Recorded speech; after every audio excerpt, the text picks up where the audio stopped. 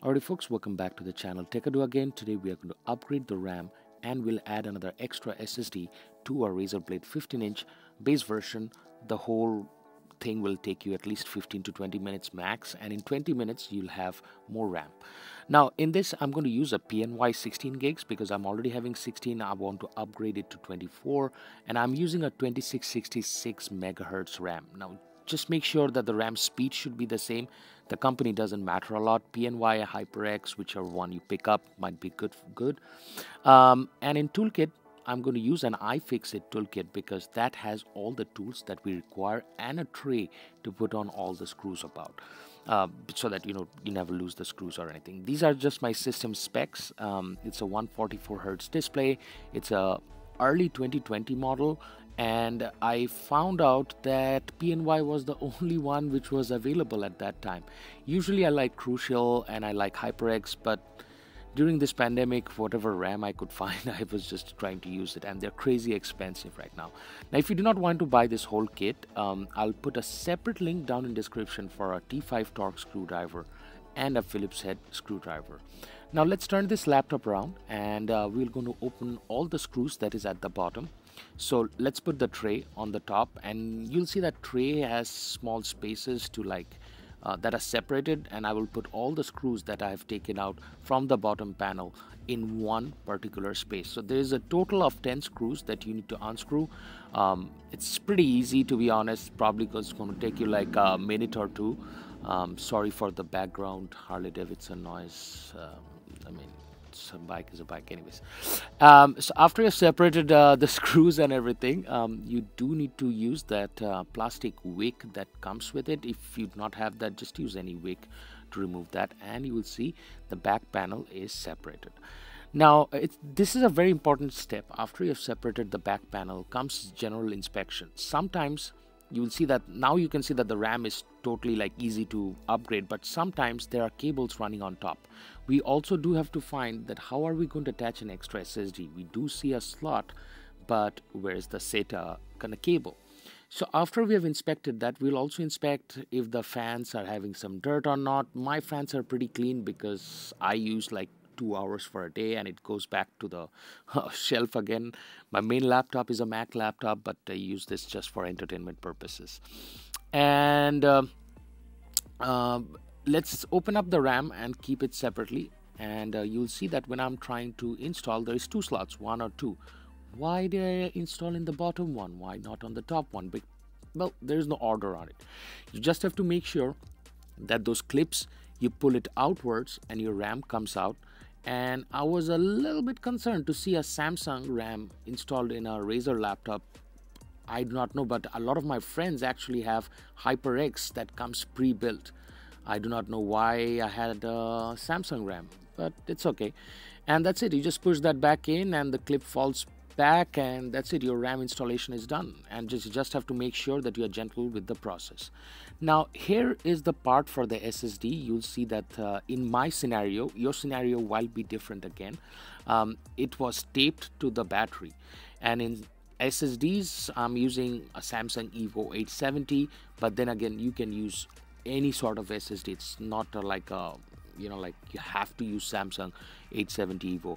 I would recommend you 870 Evo because they're one of the best SSDs right there in the market, and you know that I run streams and everything, so I do not want to compensate with quality or anything. So after I've separated that SATA cable, my job out here is to make sure that the drive is actually working. So what I'm going to do is that I'm just going to gently push the SATA cable inside that SATA slot, and after I've connected that, I will just tape it back again, pull this, push this back, or just place it, and I'm not going to do anything. So out here is just for testing.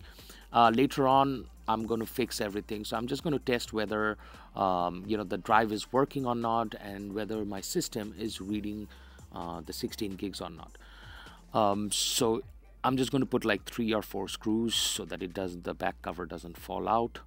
And after that we are going to go forward, open the system, and we can check it.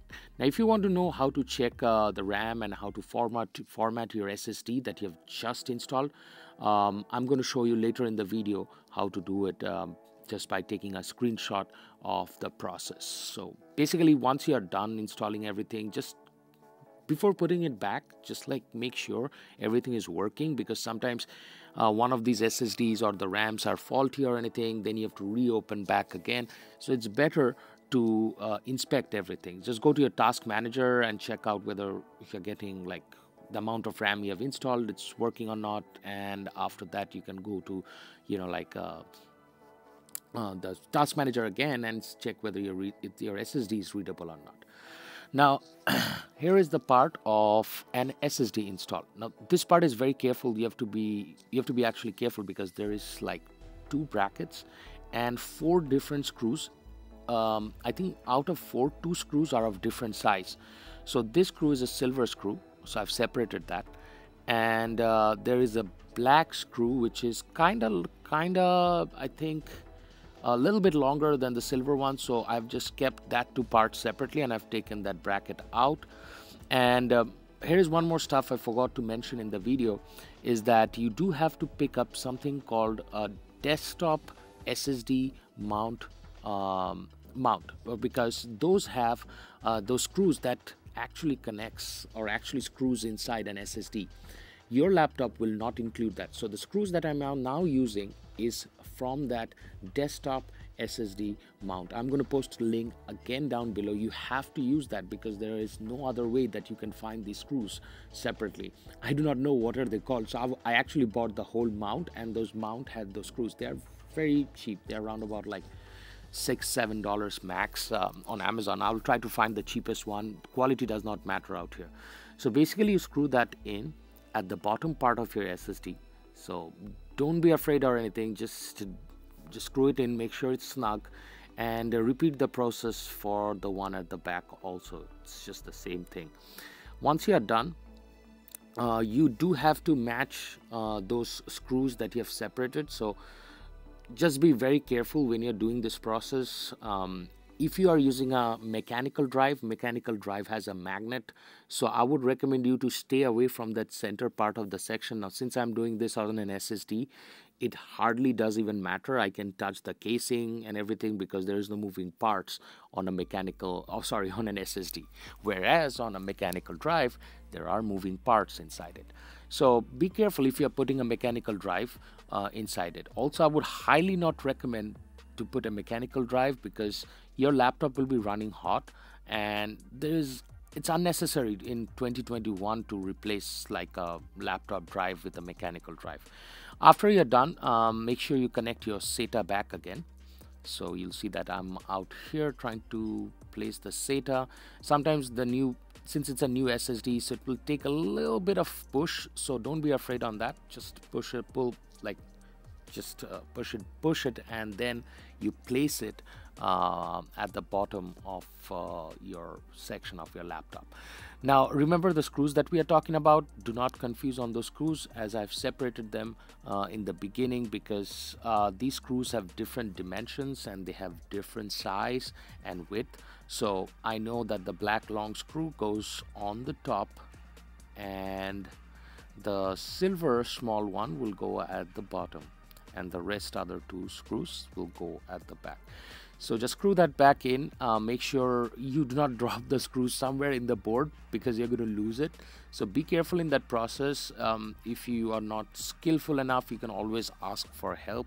But since a lot of computer places and everything is closed, I decided to do it myself because I mean, it's 2021, it's a very easy thing, and I think we all need to know a little bit of electronics when we have devices at home. Otherwise it becomes like, very hectic to look for those who can upgrade your RAM and everything.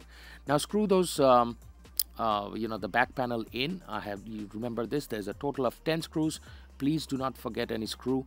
I really do not love when I actually had sent my last computer, which was 4 years before, for a repair, and they forgot to put like 1 or 2 screws in it, and it disturbs me a lot. Like, I've paid for the service, might as well put all the screws back in, how hard it is. So I think that's where the DIY process actually comes into play.